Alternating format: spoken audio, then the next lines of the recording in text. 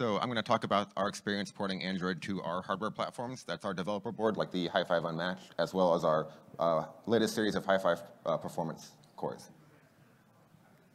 So a little bit of background. Back in June, Lars Bird from Google provided a talk at the RISC-V Summit Europe that went over Google's status in porting Android to RISC-V more generally. There was a lot of great points in the talk. If you haven't seen it, you should see it as well. Well, I want to highlight a few of the quotes. The important thing to note is that Android on RISC-V is happening for sure. It's going to be a tier 1 platform, and Google's putting a lot of effort into it. But most of their testing is done so far has been on emulated platforms, so QEMU. And what we at SiFive want to do is we want to have an Android distribution that works on, that we've tested on our hardware. So we want to make sure our hardware is ready to support Android out of the box, that we've verified it already, and that our customers can use it to build Android products. We want to make sure that we have the best app and system library performance to provide the best experience for users. And by getting a Android port to our pre-silicon platforms before we've even taped out a chip, we can help accelerate the integration of new ICE extensions and new platform security features in the Android ecosystem. So the first challenge we run into when porting Android to our RISC-V platforms is that of compatibility, which isn't really something we can solve in software because it's more of a policy issue, and that is that to be considered Android compatible, a device has to meet the requirements of Google's published compatibility definition document and pass the CTS. And that one of the requirements there is meeting the ABI required for apps. So if apps are compiled against a specific ABI, which tells it which ICE extensions those apps can use. In the case of RISC-V, Google said it's going to be RVA22, or most likely, that's not official yet, but the latest guidance is RVA22 plus vector crypto. So apps can use those instructions, and if you don't implement all of those, then apps are going to crash, which means that your device can't be Android compatible if it doesn't meet that ABI. So for some of the existing SoCs we have, like the FU740 that's used in our Unmatched board, it only supports RV64GC. It doesn't support the entire requirement of the Android ABI.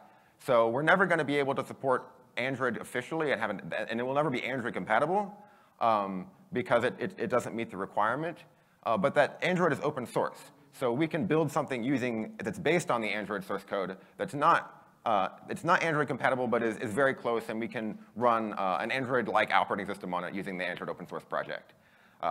Though our performance series, our newest chips do support all the instruction set extensions required by Android, so they could be used in Android-compatible products. So I'm going to go through 4 different things that challenges that we overcame when porting Android to our platforms.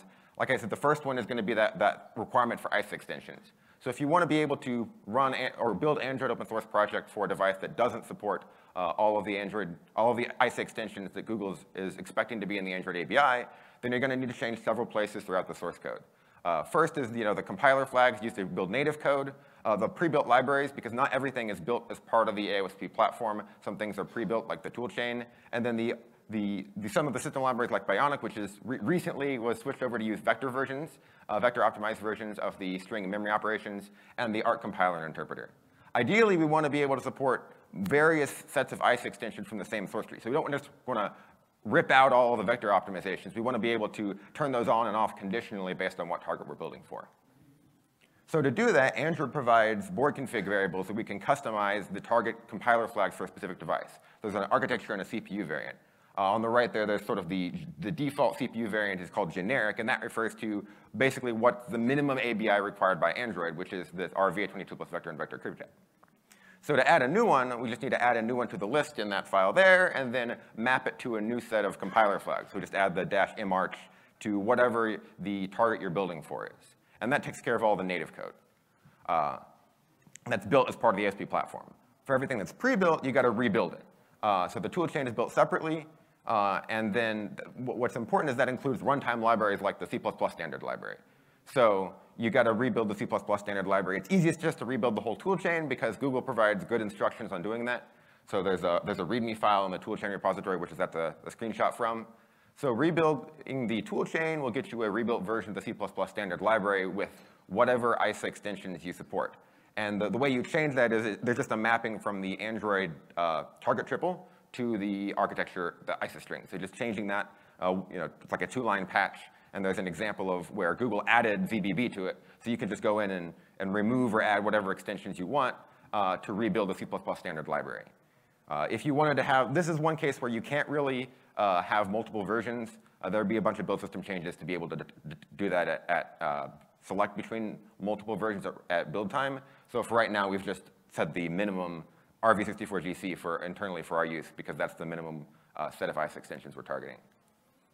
There's a couple other places where pre-built libraries are that you would need to copy the tool from the toolchain build or from another build when building an AOSP platform. And then we get to the ART. So ART has an interpreter and a compiler. The interpreter just runs on the device. It's just assembly code that is a lot of basic blocks that the interpreter chains together. So since this code is only built for the target device, we can just use the preprocessor. Since we've already set up the C flags, right? In the couple slides ago, we talked about setting up the C flags. So since we've already set up C flags to have the right ICE extensions, the preprocessor just tells us which ICE extensions are available on that device we're building for. So you can just use the normal preprocessor extensions to decide whether to use the optimized or maybe a fallback instruction sequence for if you're missing the ICE extension. And I've uploaded patches for this to AOSP Jarrett for ART up to last week. Google has said that they're not interested in supporting devices that support less than the ABI, so they don't plan to merge these, but they're at least available if you're porting to some platform that needs these patches. You can at least download them and use them instead of having to re-implement yourself. On the compiler side, the compiler is run both on the device for on-device application. When you install an app, it compiles the app ahead of time, but it also runs on the build machine when you're building the Android platform itself. That way, all of the apps that are in the system image are pre-optimized when you boot up for the first time. So that means if you're running on, say, building on an x86 box, this code is compiled for x86, and the compiler doesn't know which instruction set extensions the target device supports. So in this case, we make use of that target CPU variable again, and that gets plumbed through via command line argument to the ART compiler, and then eventually ends up in the set of bit mask of the instruction set features supported by the target device. So if you just need to add code mapping the variant you've added for your CPU variant to this bit mask, and then the ART compiler can use that to select instruction set sequences, again, based on specifically what that device supports. And so this is all dynamic. And again, patches for this are on AOSP Jarrett, but probably won't be merged. The second challenge we ran into is the fact that, especially when running on a pre-silicon emulation platform, the hardware is really slow, and some of our older development boards are also pretty slow. So Android code contains a bunch of arbitrarily selected timeouts, and a lot of these timeout values are selected based on the existing baseline hardware that's out there, and it's good enough, it doesn't crash on my system, so that's got to be a big enough number. But sometimes it's not when you're running on really slow hardware. Especially when we started working on this, ART performance was an order of magnitude worse. So it was a lot more running into timeouts at that point. So thankfully, that's been mostly resolved at this point. But there's still some cases, like I said, especially on emulation, where we need to increase those timeouts. So Android actually provides already a property to do this called the hardware timeout multiplier. So you just need to set the system property, and it's literally a multiplier for every timeout value in the system. Or not every timeout value, most of them. And so the changes I had to make were using that property and hooking it up to some of the additional timeouts, like in the Bluetooth service, in the launcher, in the system server watchdog itself, to take advantage of that multiplier to extend the timeouts when running on FPGA hardware that might be 100 times slower than your basic machine. On an actual tape.soc. So there's those changes, and then to actually access the Java API from modules outside the system frameworks, there's another change, or it's possible to just read the system property again directly outside of the frameworks. The third challenge is graphics. A lot of RISC-V SoCs don't contain a 3D GPU. Like, for example, the D1 only contains a 2D GPU, which doesn't support OpenGL. Or the Unmatched board, the FU740, doesn't have any graphics hardware at all. It relies on some external PCI Express card. But Android requires a functioning display pipeline to be able to actually boot to the home screen. Well, it has to render the home screen somewhere. So that requires at least a frame buffer. It requires at least some sort of OpenGL implementation, whether the OpenGL ES implementation, whether that's hardware or software. So the minimum, we can use VKMS in the kernel to emulate a frame buffer, and we can use SwiftShader or Mesa to do software emulation. And that's sufficient for if we're going to do a CI environment or for testing. But for interactive use, we really need hardware rendering. So like I said, on Unmatched, we need a sort of a PCI Express GPU, a desktop GPU, but these aren't really well supported for ASP because desktops aren't really what AOSP is targeting. So it ships kind of old versions of the open source graphics software stack. So we went through various phases in trying to get something working, and so sort of from top to bottom is what order we did them in. First is just using using Mesa softpipe. So we didn't have an LLVM that could build for RISC-V, because LLVM 3.9 doesn't even know what RISC-V is, and have to override the driver used by Mesa because it detects it's a Radon GPU and wants to use the Radon driver, but we couldn't compile that with that LLVM. So if you override it to softpipe, that worked. We were able to get Radon's Mesa driver working by integrating a third-party project to get a newer version of LLVM built and installed on the device. But that's a really big library to install on the device, and we didn't really want to go with something that had a large third-party dependency. So the next solution was using Angle to translate OpenGLES to Vulkan, and using Mesa's Vulkan driver for Radon, which can use LLVM itself, or it can use an internal backend for shaders, turning the Vulkan shader intermediate representation into the actual instructions for the Radon GPU. So we were able to remove the LLVM dependency and by making some small patches to the Upstream Mesa build system and mini GBM to remove the dependency from there, just using dumb buffers for allocation, which does have some performance impact, but the desktop GPU is a little bit overpowered for what Android needs anyway, so it's not too much of an issue. So this minimizes the amount of patches and third-party dependencies we needed. But for that headless configuration where we don't have a graphics card, we still needed software rendering. So we used Angle plus SwiftShader, which is actually the same thing that's used in Google's Cuttlefish virtual device. So we can just reuse the configuration from there. But we didn't do that first because it wasn't actually supported until July when Google integrated a newer version of LLVM into the SwiftShader project that had a RISC-V backend. And then the fourth issue that we ran into when trying to set up a CI environment, and this is really specific to doing something like CI testing using Android, is that we wanted to set up something that was not only headless, but also diskless. So there's not really any dependency on anything outside the emulated CPU and SoC. So Android doesn't really care about the underlying block device. It's got a pretty good abstraction for how to access the block devices. As long as we create some symlinks in /dev/block/by-name, it'll find the partitions, and it doesn't really care where those symlinks point to. However, the code responsible for creating those symlinks only handles certain kernel subsystems where it looks to find block devices, like platform devices, Zen virtual block devices, and there's one other, but it's not network block devices. So if you want to do something like MBD or iSCSI, you're going to have to patch that to support network block devices and create symlinks for those. And then you actually have to set up networking and create connect to the block device before Android expects the disk to be available. Thankfully, there's already a hook very early in the init-ramfs that allows you to basically run a shell script, and we can use this to set up networking and connect to our block device. By default, it'll also run an interactive shell, but I have uploaded a patch to Jared. I don't know if it'll be merged or not.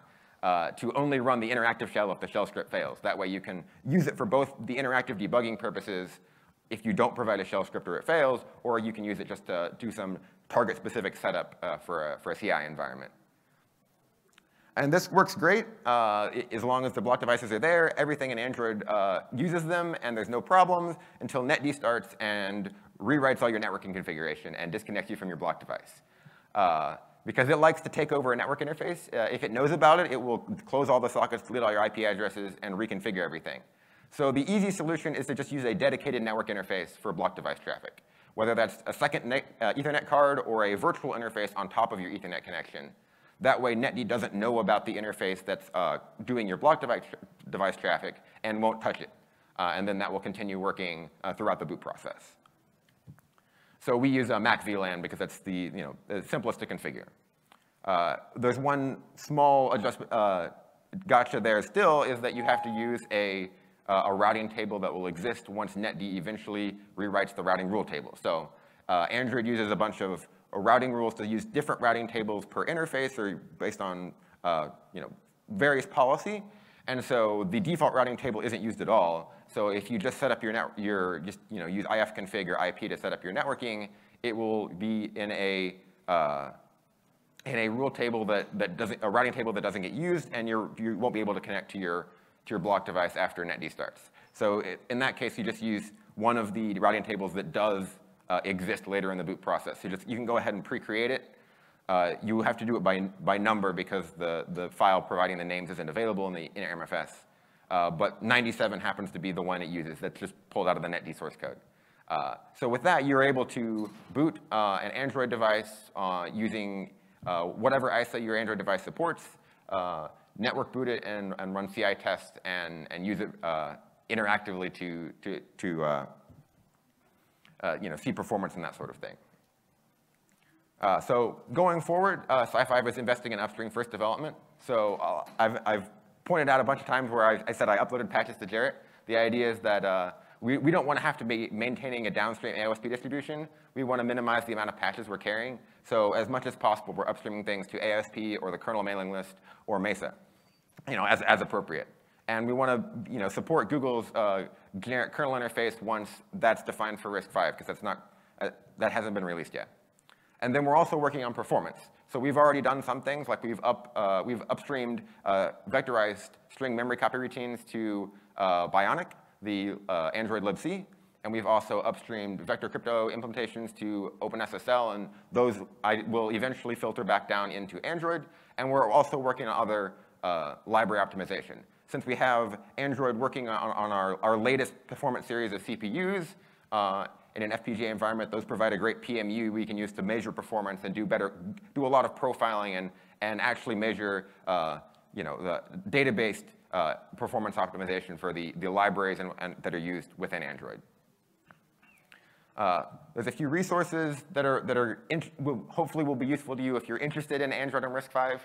The main one is Google's Android RISC-V64 issue tracker, which is sort of a clearinghouse for people's experiences trying to get Android running, issues with Android mainline, and sort of a big to-do list. Like if there's things that need to be done to get Android working or working performantly on RISC-V64, there's probably an issue for it there.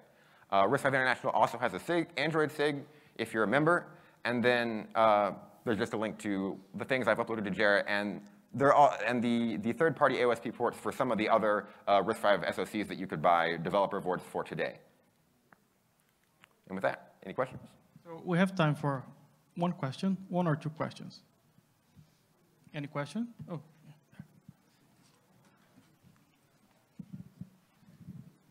Hi. So you started off the talk by saying Android for RISC-V is real, it's coming. Mm-hmm. But then you had a pretty long list of things that weren't ready yet, a very long list of things that aren't going to be merged. Is it still your view that Android Android on RISC-V is going to be commercial in some sort of reasonable future?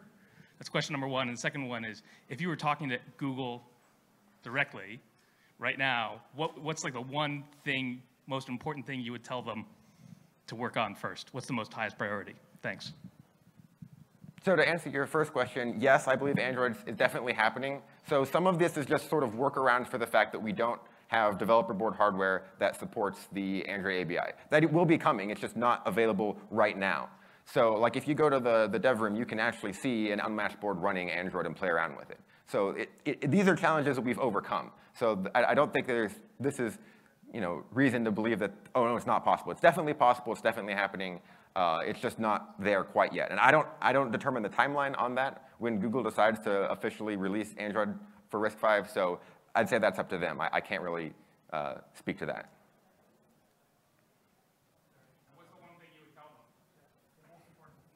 I think there are a lot of, I don't know that I am really in a position to say that, but I think a lot of people have said that they really would like to get the ABI finalized. A lot of that's sort of waiting on the ratification of the various specs that may or may not be in the finalized ABI. I think that's it. So thank you very much.